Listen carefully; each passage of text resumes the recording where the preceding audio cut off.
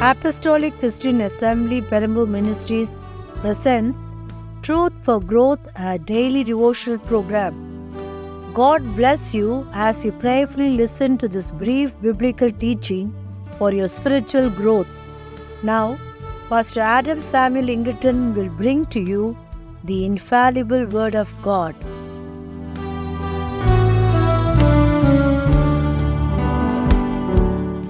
Greetings to you in the most precious and matchless name of the Lord Jesus Christ. Are you discouraged in your heart just because you feel there's no one to take care of you?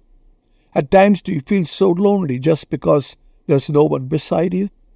Do you feel frustrated and dejected just because your future seems to be so bleak? Friend, here is a personal word to you from the Lord. Come on, open your Bible and read with me softly, if you will. Isaiah chapter 49, verses 14 to 16. Zion said, "The Lord hath forsaken me, and my Lord hath forgotten me. Can a woman forget a suckling child, that she should not have compassion on the son of her womb? Yea, they may forget, yet I will not forget thee. Behold, I have graven thee upon the palms of my hand.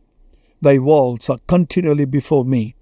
How often in our distresses and difficulties we think the Lord hath forsaken us or forgotten us. In the above text, the Lord wants to show us how much He cares for us and watches over us. The Lord is asking a question: can a woman forget a suckling child? Some mothers may forget their grown-up children at times, but a mother can hardly forget a suckling child, as the child is helpless without her.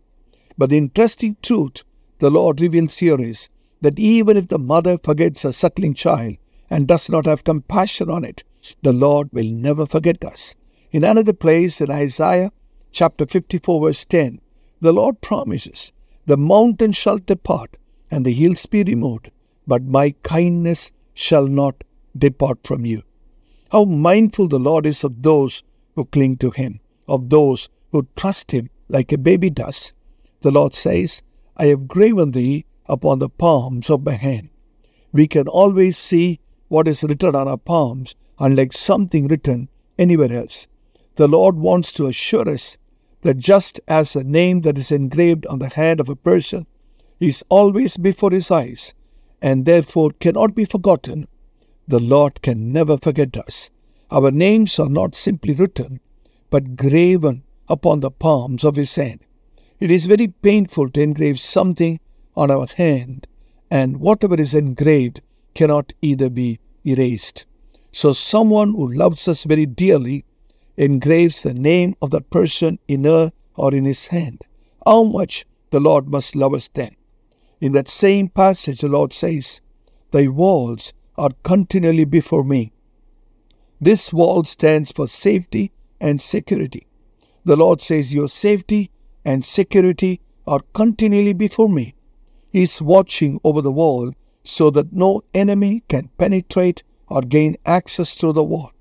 In Zechariah chapter 2 verse 5, the Lord had promised that He will be a wall of fire around us.